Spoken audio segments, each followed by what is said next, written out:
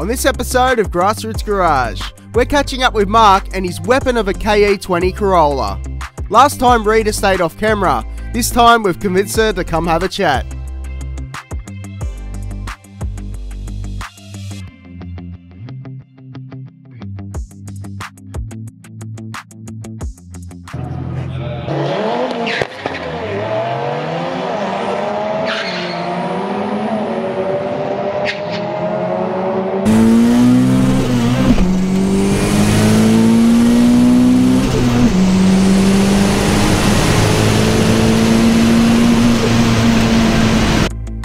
I don't know about you, but that's some good driving. No autos here.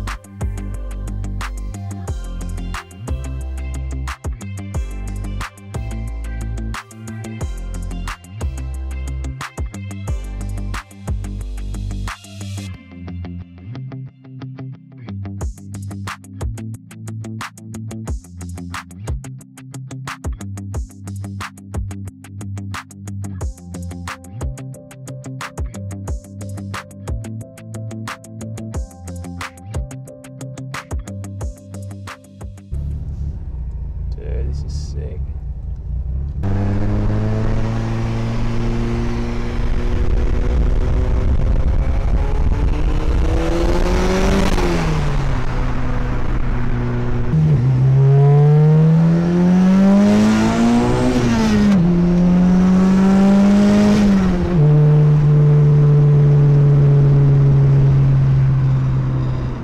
Welcome to Grassroots Garage Show with Mark and Rita. Mark, thanks for your time, man. Thank you. Rita, thanks for yours.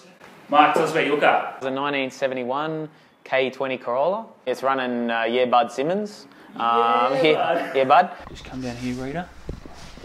Yeah, bud. Hey, what wheels are they, Rita?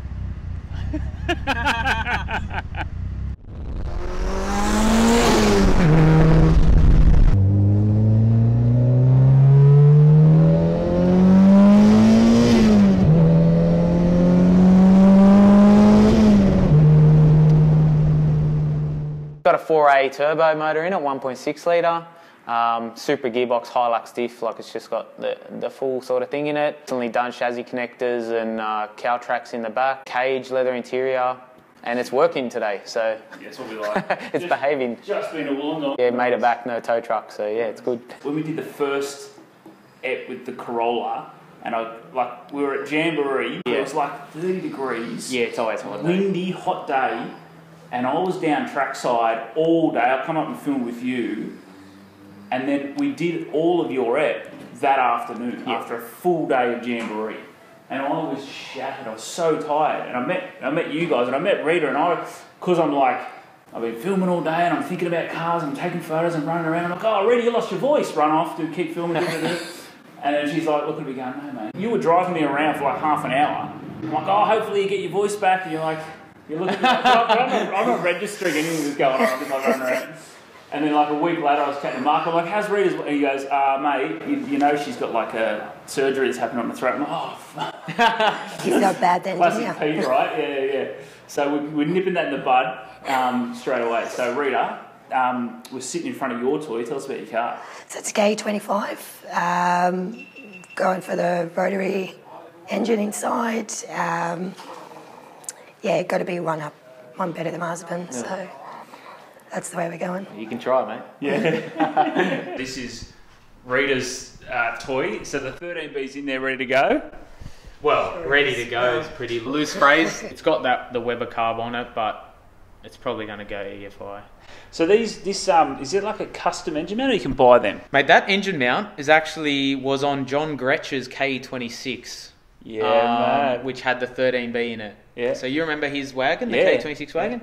Yeah, so now he's got a 1J in it. I was telling him about your 2J Corolla on the way. 1J, mate. 1J, get it right. gosh. And he had that sitting at home. And so one day I just said, yeah, give it to me. Sick, man. So it runs these, I think they're Mazda mounts, those rubber, like this part of it. Yep. Those two, and they just sort of mount there. And So that'll be engineerable as is. yeah, that's it. He had the same setup in his car, so yeah.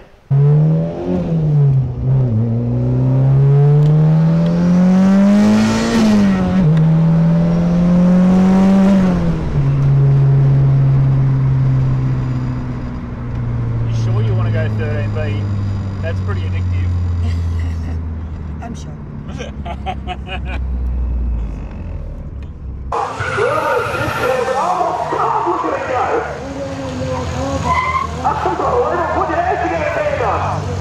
what am I looking at? It's a Garrett 3076 Yep. ball bearing turbo. So they're pretty old now. I mean, they're old technology now. Back, 10 years ago, it was like pretty good. It still does the job. I mean, yeah, wouldn't mind one of those G series turbos, those little ones, those new ones. Yeah. Yeah, that thing would get a G25 on this engine would probably go pretty good.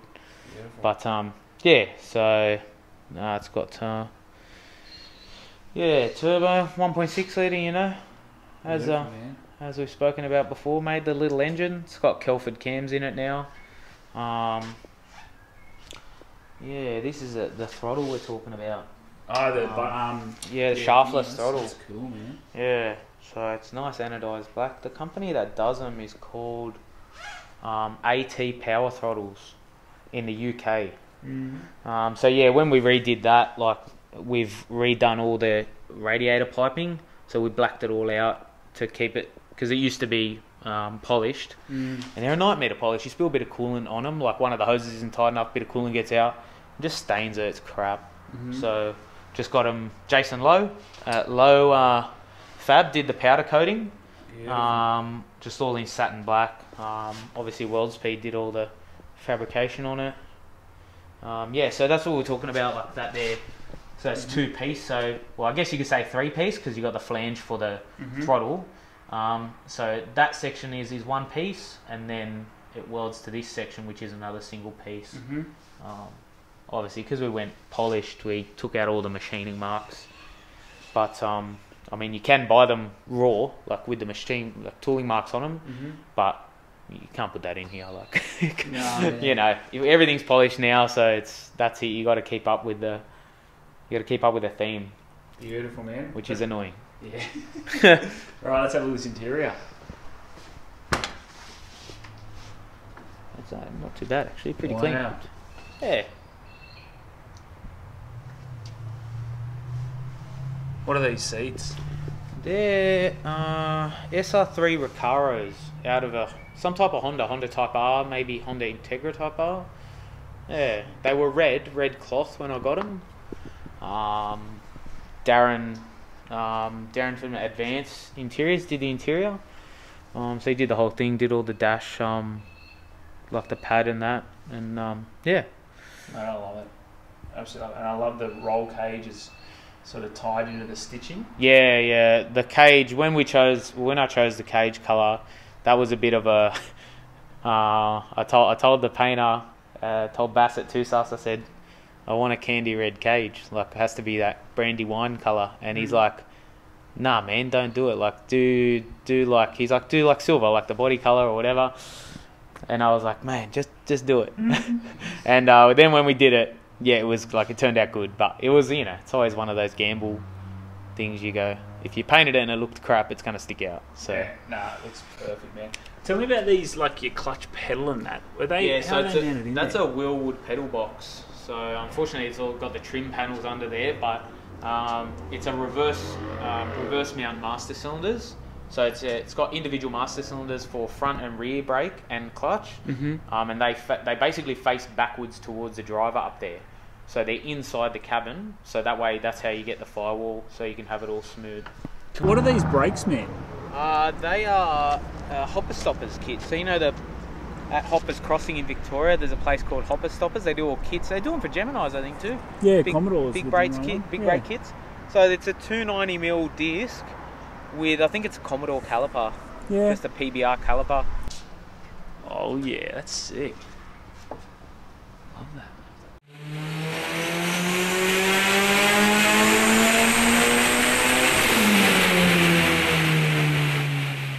What made you choose a Corolla? At the time, I think I was just out of high school. I think I was 18, and I just loved, I love the Mazdas really. Back from like Fast Fours and Rotaries, and seeing all the Mazda R100s. Like if I could afford one of those back then they were quite cheap compared to now, and but I still couldn't afford it back then, even as cheap as they were. So I was looking around for something rear-wheel drive that I could do an engine conversion on. and you know, do something similar to like the pack cars and that, like that type of turboed and that with, you know, all the bits, bit of drag racing, bit of street. And the Corolla came up. A bloke was selling it in Parramatta, and yeah, completely factory. I bought it for $1,600 with 12 months rego. The brakes didn't work, you know, fine details. Yeah, so that's it. So I picked that up. I mean, yeah, Rita hated cruising in it because it looked like this one sort of. Probably a little bit neater than this. It was a different colour and complete. And but she hated. I loved cruising in it. I just wanted to take it to Brighton every day, every night. Yeah. And she's like, "No, we're not taking that car. We're not taking it." So, who's got the quickest time at the moment in the Corolla? I'd love to say me, but I'm not far off. Yeah. You did a 12.0? 12.0, yeah. 12.0, I'm 12.5, so not yeah. far. Yeah, which is like, you see people racing, like it's good going, old school 5-speed clutch. It's a little motor with a big turbo, so you're really working with like a small little range of power. It's some good wheel work. And you've been sort of really practicing your drag racing, would you say? Not so much practicing. Like I drive it every now and then, but yeah, it's hard to drive. I have to say the car's pretty hard to drive. Yeah. So It's all that shift practice in the pits.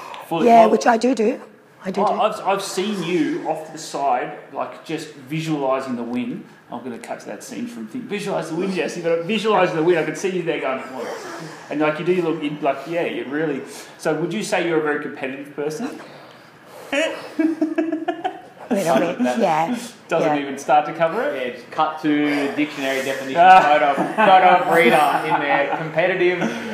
See, Only with a couple of things. And I was not shy in cheering you on to beat Mark's time. I was really egging you on to win that. I would have been just as happy. Yeah, that's right. If she beat me, I would have been like, oh, mad, the car does 11s, that's good. Take us back to the beginning. Tell us about your first car. Yeah, the first car, Daihatsu Charade, 1991, with the little 1.3 litre 4-cylinder. Just, you know, bought it, you know, standard car, cost me $2,000.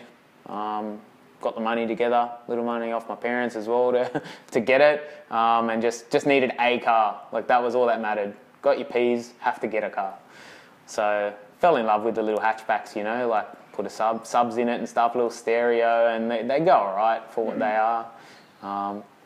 And yeah, so I've been through a few of those. That car, that Charade just had chop springs, like it was like just a defect target. Like every weekend we used to go out and drive to wherever, Norton Street or the city or the Rocks, and mate, it'd just get pulled over everywhere. Like, so it was a bit much. I've been through a couple of Corollas, a couple of other Toyotas like Starlets and stuff.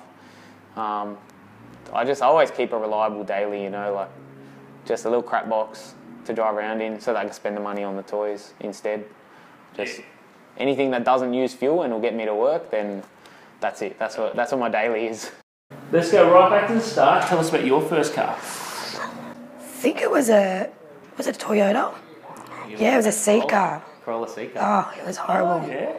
She hated Like it. it? Hated it. 402 anyway. What was it? It was 4AC. It was the carby one. It was the crap. It was and it horrible. Was He pretty much made me buy it. He's like, oh, it's really cool. Yeah. I'm like, oh, all right. I hated it. Car. It was not. It was horrible. Yeah. It was horrible, yeah. So that was the first car. Still traumatised by it. Still in the Toyota. Yeah. So give us a couple of, have you had any like highlight cars along the way, or are you like Mark, you're a bit of just daily sort of cars? From that car I went on to a Mitsubishi Lancer. But yeah, it was a good car. Yeah. And then he surprised me with a Volkswagen 3-4 years ago. So yeah, so a little bit fancy these days. That's a beautiful little car. Yeah, it's all right. Yeah. A bit fancy. At the moment, I don't know if I could go back to just a crappy daily. Well, yeah, that's it. Yeah. Yeah, so that's where we are now. We got a visitor. Little visitors come. Have you got a car? You want to tell us about your car? You want to tell us something? That's Coco, the neighbour's dog. That's right. Oh, you suit me. A little bit of budget. What are we changing on the Corolla? The Corolla. geez. I don't know if I'd change the colour, because I quite like the colour, the combo on it. I really like the colour combo. But it'd just be all in the details. So it'd just be, you know, like we spoke about some of Nat's cars, top 60. That style, I'm not saying it will be top 60, just that style of car, completely detailed, you know, perfect gaps, you know, even more detailed engine bay, just custom everything, you know, just really go all out. So yeah, it would just be in the details, you know, maybe different wheels, you know, tub the front end and the back so you can fit nice big wheels in it. Yeah, so just pretty much everything. Just take the whole car apart, start again. Yeah, love that. Yeah. All right, beautiful. So you've got your roller at that top 60 level, full detailed. We've extended the garage out, and you've got plenty of car spaces. What are you parking in this garage on the unlimited budget? Yeah, Aussie. I love the Aussie muscle cars, but like old Holdens and stuff like that. A friend of mine's got a HR Holden 1967, and they are just the body shape on those is just amazing. But in saying that, I don't necessarily like the styling or the way that people modify. I like his one, but the way that most people modify old Holdens and old Fords, I prefer. I wouldn't mind seeing them in a different direction, going like more lowrider, like using them because they're quite long cars. They're like miniature versions of like Chevys and stuff, you know. So I feel like they could look really good, like on the ground, big wheels, or lowrider, wire spokes, something like that, chop roof. Yeah, so something like that. Maybe you have a supercar in there or something, you know, you never know, something like that. Just something that's got aircon and heating, but is still, you know, really nice. Yeah, I don't know. I'd probably buy a whole bunch of unreliable cars, you know, just everything. If it's got problems, give it to me. Yeah, I'll take it. Maybe another Cressida as well. Yeah, exactly. 2J this time, but yes. Unlimited budget. What does the Corolla look like? Better than Marky's one, 100%. That is the end goal. Oh, I love that. Is to beat him. then start working. Full custom dash, tunnel, you know, like the full-on tunnel, sick interior, better paint job than his. Sick interior? What does that mean? Yeah, tell us about this sick interior. Wait, we're talking fully sick or just sick? Fully sick. I am Lebanese, so it's got to be fully sick. All right, so we've extended out your garage. We'll petition off maybe like a 4x4 square for Mark's Corolla. What are you going to put in the garage? I'd love an Impala. We see them on the road, not very often, but when we do, there's just something about them there. They capture my attention. But also an R100. Now you're talking unlimited budget. Yeah, they're pretty special. So probably one of those as well. Yeah, definitely. And you ride, so would you buy Mark a bike, you know? Would you let him have a Ducati? What would you get yourself as well? Depends if he plays his cards right, I might buy one. Yeah, so we do love riding bikes as well. I got my licence a couple of years back, so yeah, we had a bike in there, why not? Yeah, sick. So that's it for Mark and Rita and their beautiful pair of Corollas. Mark, thanks for your time, man. Thanks, Pete. Rita, thanks for your time. Thank you. Legend. Tell us she looks good, Mark. No, tell us she looks good. You look good. You look good. She's all dressed up, got the leather on. Can you just move out the way of the Corolla? You're just blocking the view of my Corolla. You just move back.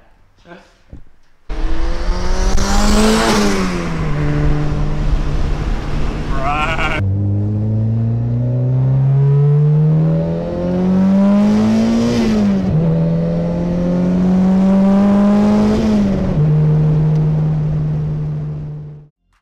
Thanks for watching and stay tuned for the next one.